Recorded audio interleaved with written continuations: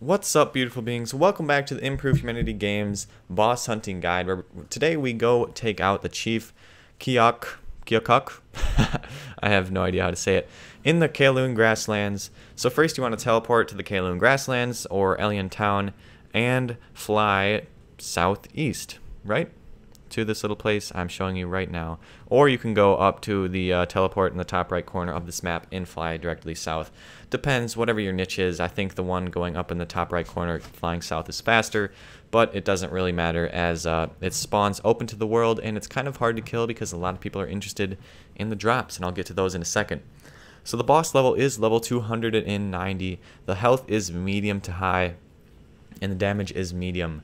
It only hits one player. I don't think there are AoE attacks, so if you have one tank and you have a damage dealer, you should be fine. The respawn time for this boss is 3 hours. You can actually go on all 4 servers and kill him, but again, it's open to the world, so people usually go in sessions and take them all out 4 times in a row to get the drops.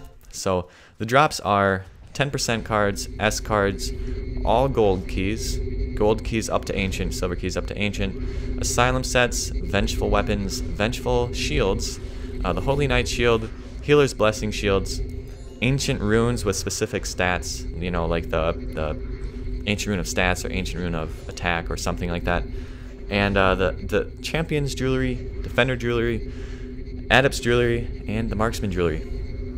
So again, this is pretty valuable as you can see. As you just listened, hopefully. Haha, I rhymed.